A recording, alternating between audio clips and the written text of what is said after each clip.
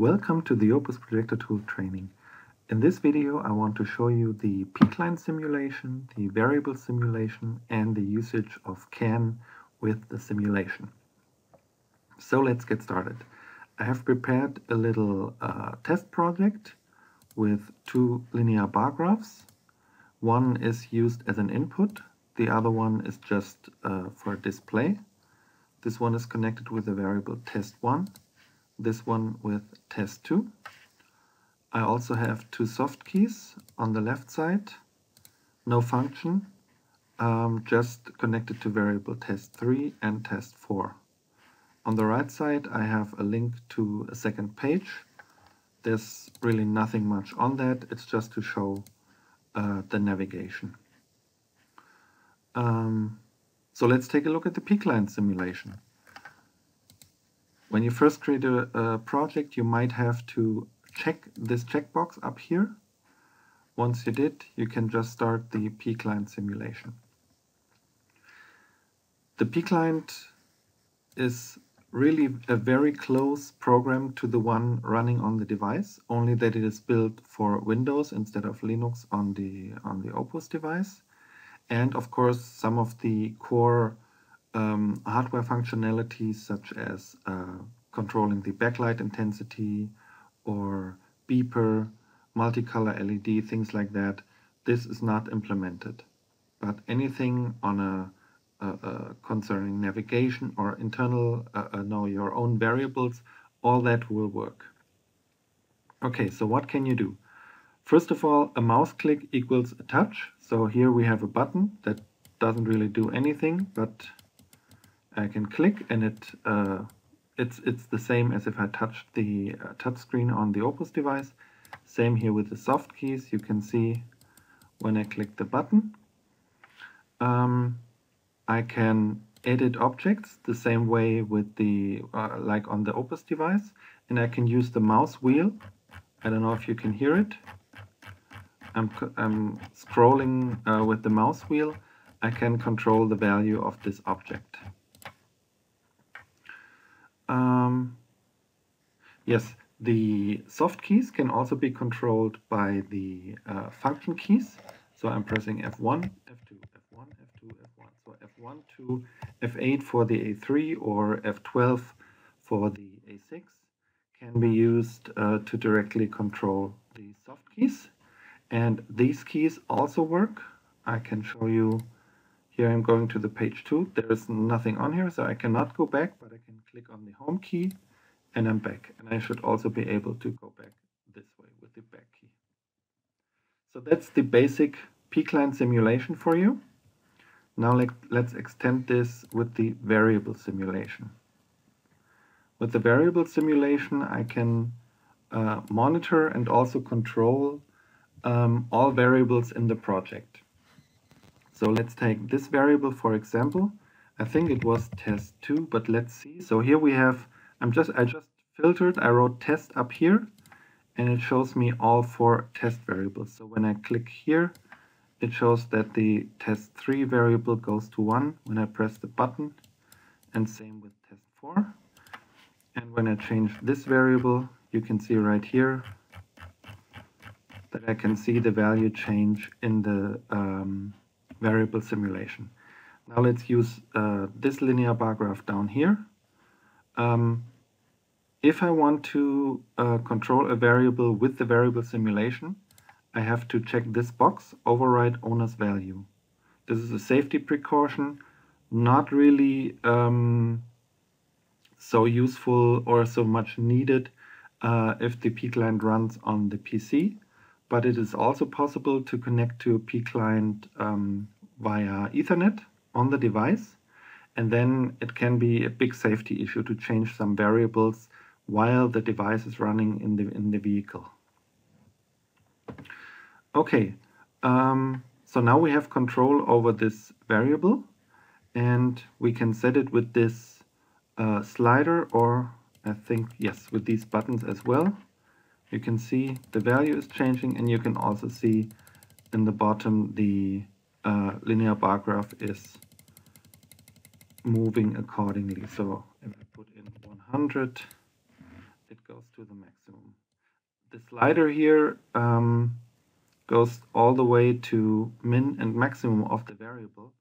So for only small changes, it is a little bit difficult because one little movement is already a couple of hundreds.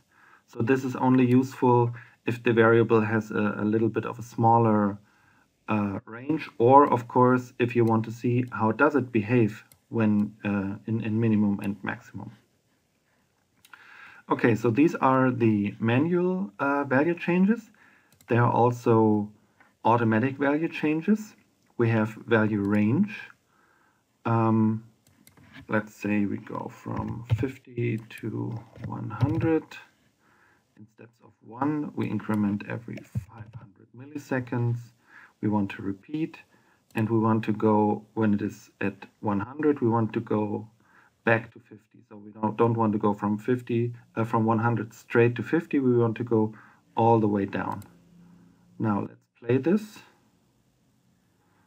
Okay, this is a little bit of a bug because it's not using the starting point. So let's zero this. Let's see if it works better then. Oh no. Okay, so you haven't seen that, and now we will start because now we are in the region. This is something I have to tell my colleagues. Okay, so now you can see the value is moving. I can still speed this up a little bit to show you how it behaves at the end. So we're getting to 100, and then we're getting back down to 50. So this is a very nice way to simulate some behavior in your system, or maybe to show customers how things are moving, you know, move some needles, things like that. What else we have? We have value switch. Well, it switches between exactly two values. We have value list, where I can set up different fixed values, and it will stay at those values for so and so many milliseconds. So this is for very special testing situations. And we have random. Let's see how this works. Well, it works, it seems. So these numbers look pretty random. So this might also be something for testing to see how does your project behave with any kind of value of certain variables. Okay, all these setups can be saved, save settings as, and then they can be loaded. I think I can also save them as default, so they will be loaded as default when the variable simulation is started. So you can really build yourself a big testing simulation center with this variable simulation. Okay, I don't want to save now. Okay, and now step 3. With the use of a PCAN dongle, I have to set this up here. I can also check or test the CAN bus in my project, or the CAN messages that I have set up. Let's take a quick look. I have 2 messages, one receive with the variable test1 on ID 123, and one transmit on ID 124, sending every 100 milliseconds plus on any variable change with test2, and I can also include test3 and test4. Why not? Okay, so let's save this. We don't need the variable simulation now. We can see everything on the screen. Okay, now when we start the PClient simulation, you will see a big warning, which is also, again, not really for the simulation on the PC, but more if it runs on the device connected with the PC via Ethernet. And in the end, you can make very bad choices with variables, and it can be careful. So you have to be careful here, and you have to agree that this is on your conscience now. So we agree, of course, and we proceed, and we run our PClient. Let's put it up here, and I have already prepared a PCAN view program. And as you can see up here, we already have the message 124 coming in every 100 milliseconds.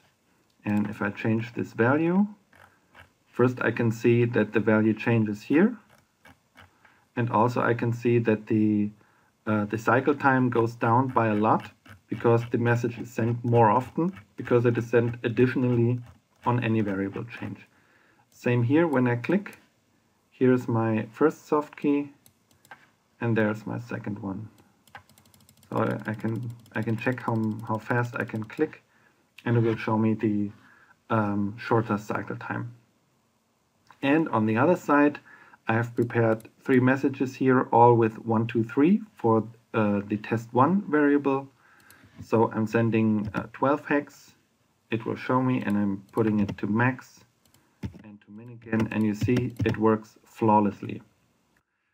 Sometimes you have to connect a device to the PClient dongle so everything will work. Right now I don't have anything connected, no terminal resistor, no device, nothing. But this varies. I don't know how exactly this works.